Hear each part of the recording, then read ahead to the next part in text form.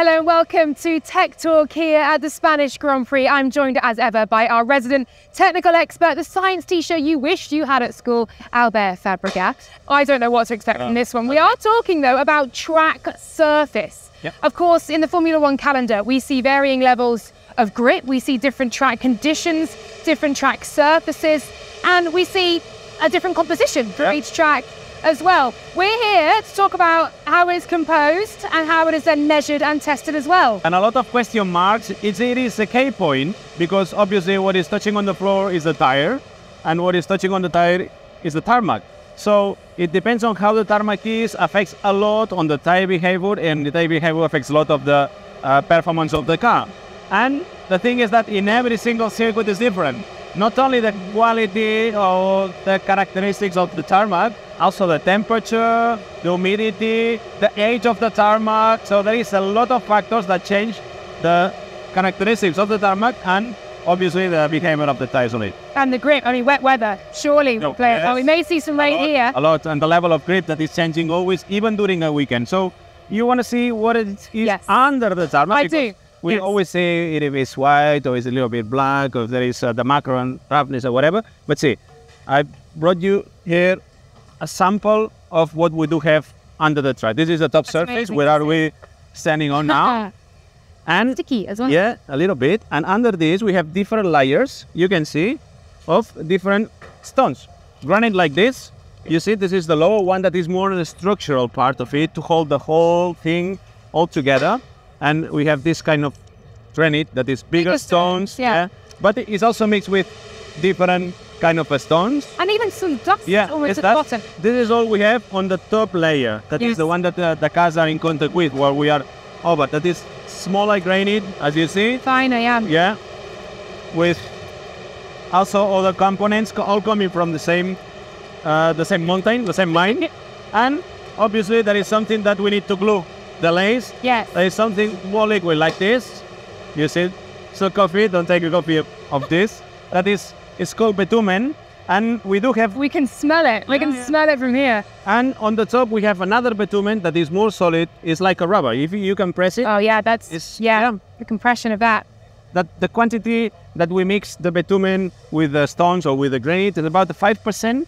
So we mix all together and we put it on layers over the surface of the car. It makes a big difference in terms of grip depending on how the percentage of bitumen that we have mixed with this stuff. The amount of bitumen, I guess the quality of it as well. I agree.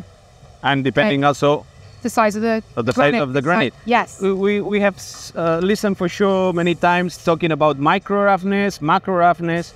Very easy. Macro roughness is the gap we have between the two granite and the depth of it. So if we see a tarmac where there is a lot of distance between the granites, we can say that there is a lot of macro roughness. But if we want to talk about micro roughness, we have to go and focus only on the granite. If it's more aggressive, because it's more shapes and it's more aggressive, we have more micro roughness. If it's more rounded, I understand. It's been older or different granite, we have smoother.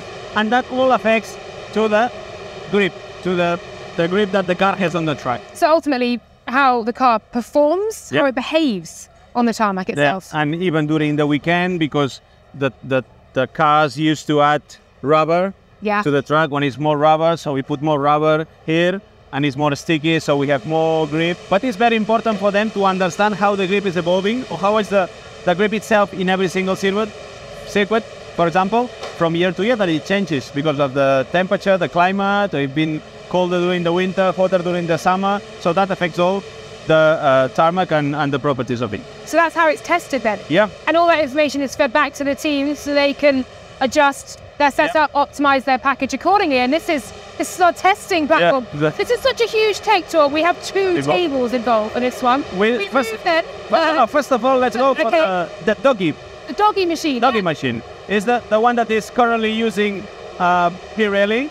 It is a machine with 3 wheels, standard wheels, and slick tire on front, that it has like a negative part to the others. So they just go literally doing a lap to the track, and with this front tire that is running a different speed to the others, they can measure how is the resistance, let's say, the negative part of the tire over the tarmac. So they can measure the level of grip of every single meter of the circuit, or So even the corners. Each corner? Each corner. And how much do corners vary within one circuit? Depending on the energy that you put on the tires on that corner, there is corners that is difficult to get rubber, for example. There is corners where the macro roughness is bigger than others because they are more open. Where obviously where the cars are braking, there is a lot more energy going down to the tarmac. So it changed a lot. And another thing that the teams and Pirelli does is to scan the surface with a photocopy machine, a copy machine.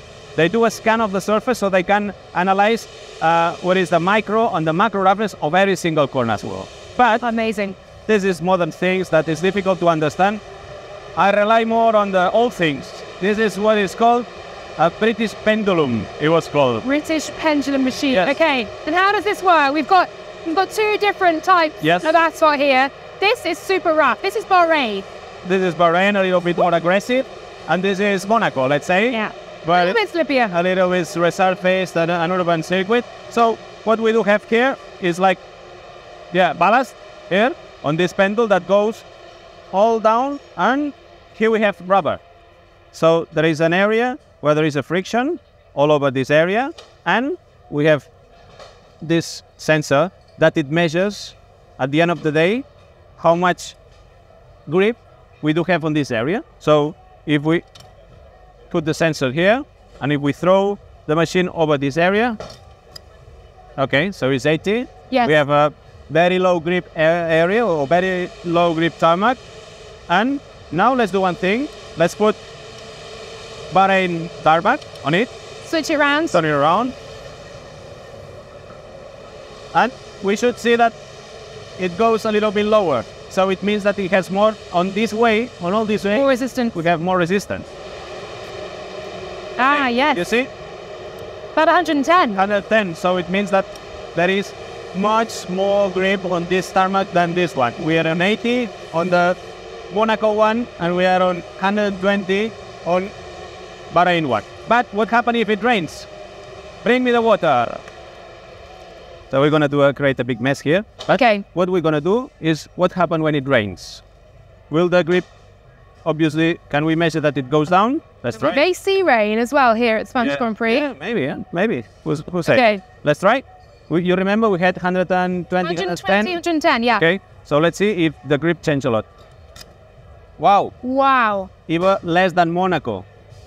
So 70 with the water. So it means that the grip of the tires or the grip of the tarmac, it went down massively. That's incredible. Yeah. And we're seeing the tarmac, we're seeing the layers here, but how is it actually made? Okay. This is where the cooking lesson begins. So I'm excited for this. Your ingredients? Yes, because let's do a top layer. Okay. The rolling layer. We have to put a mix of all these little stones. Okay. You want to help me? Yeah, sure. That is hot. Sure. How can I help? Yeah. Let's put all together here on the cooking area. What do you need next? What do you need there? All of them? All of it. Yes. All of it. Everything. Yes. All of it. Oh. Crikey! Oh, you've dropped a tool. Be careful that this is hot. Yeah.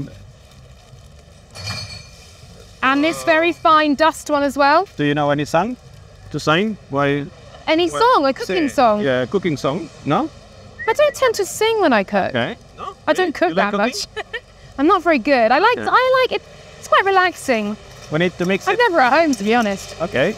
We need to mix it properly. Okay. Not sure if we're making a stir fry or asphalt at this point, but I'm loving it. Let's do the cone. You do the cone. Okay. Now I'll make a cone. I have some bitumen hitting it around, and I have to put the gloves because it's Gloves so are coming hot. on. It's getting serious. Yep. Now it will be You want the hot enough. There we are. We'll try. Oh, there's a sticky, huh? You see how sticky yeah. is that? Is the proper glue? Yeah, it is. Oh, that's melted well. It's melted well. You look at that. Look at that. Ooh.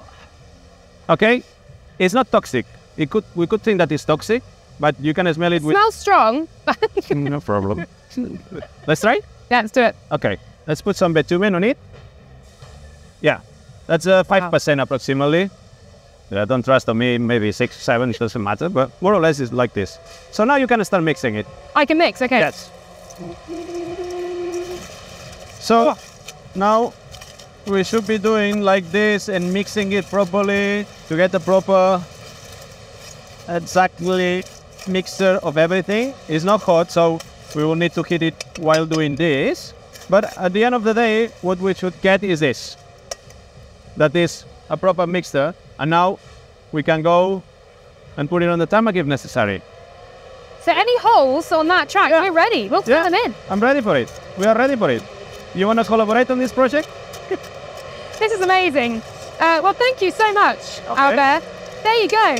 It's not just about the cars, it's about the surface they drive on as well and how that affects the performance. And there you go. We've made our very own tarmac here in Tech Talk. We'll see you again next time.